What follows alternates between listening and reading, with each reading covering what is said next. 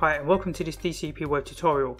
In today's tutorial I'm going to show you how to change the background on your Chrome browser.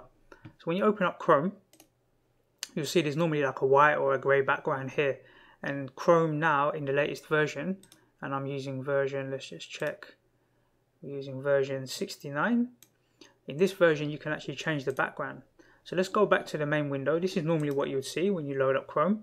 We're going to click on this little cog icon down here, and you'll see these new settings. You can actually upload an image. You can restore default backgrounds. If I click that, it will just be a white background with the Chrome logo, with the Google logo here.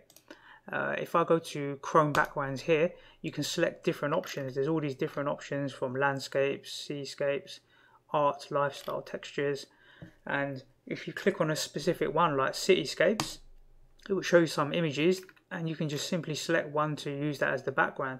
So let's take a look at this one, and we'll click done, and now you'll see that as your background here. And don't forget, you can actually upload your own custom one. I would say it probably needs to be around 1080p resolution, so 1920 by 1080 high would be a good resolution for a background. Let's try a few other ones. So let's have a look at landscapes, and maybe we'll select this one here. I think this looks quite good because the text is still legible here, you can still read it. So I'm probably going to leave it on this one for now. So have fun changing your background on Chrome, and I look forward to seeing you on the next DCP web tutorial.